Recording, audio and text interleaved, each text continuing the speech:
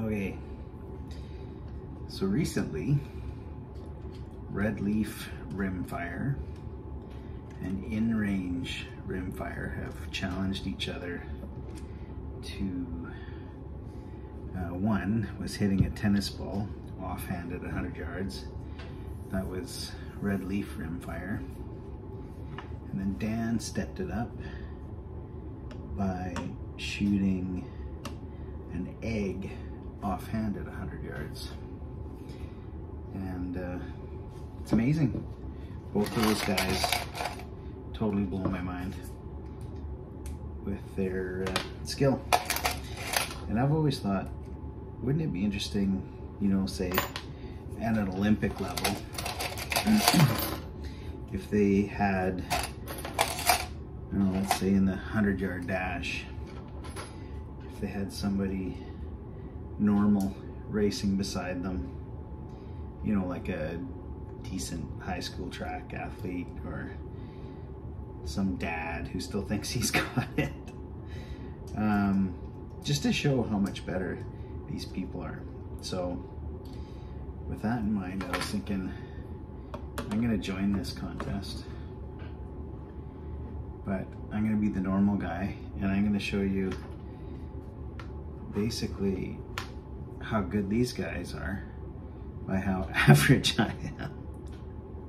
And that's, I feel I am like an average shooter at best.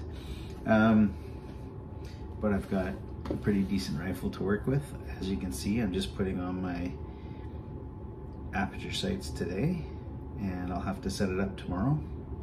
But I'll get it dialed in, and then what I'm gonna do, I'm gonna try and hit this at 100 yards offhand shooting, and I will basically record it until I hit it.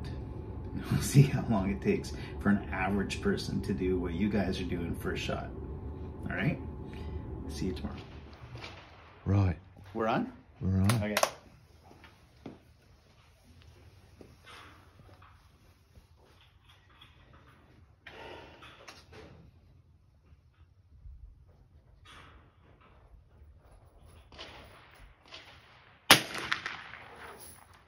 Zero for one. Not again.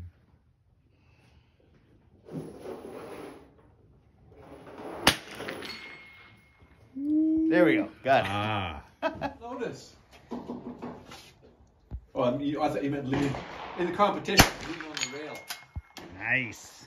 Nobody will notice. One more for the camera.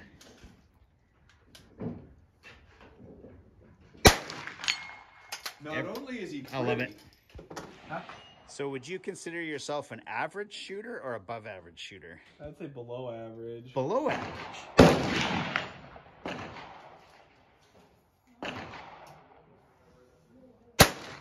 I have good days and I have bad days. Yeah. Well, this whole Dan and his egg thing and the offhand shooting's really got me going. At 100 yards, right? Right. That's what I'm shooting now. But that's more like an ostrich egg. It's okay. It's okay. It's good to see what a normal person can do. Okay, Brett. So what do we think of Dan's 100-yard egg challenge? Dan's 100-yard egg challenge is a fool's errand. Right? And Dan's a fool. I think it was special I kinda effects. like him, though. Yeah. I don't know if he really did it, though. It could be just special effects. I think it was, yeah, CGI. CGI. So I didn't do an egg, but we have a 6-inch piece of steel down here. And I'll be honest with you, it wasn't my first shot.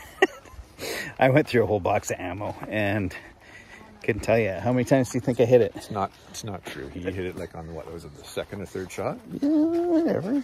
Yeah, you put a box of ammo down here, but you hit it second or third shot. Okay, I'll take that. Anyways, we'll come up and see how, you know what? Actually, looking at the bullet marks on this thing, I think that we could have hung an egg up there.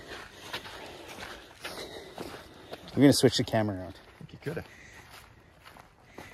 Yeah, I should have taped an egg to this. See, this is about the same size as an egg. Yeah, see, if I would have taped an egg there, and there, and there, and there, I could have got the egg. If it had been an ostrich egg, you'd have hit it every time. Right?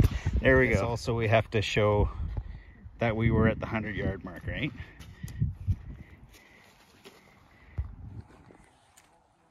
You're on camera, Brett.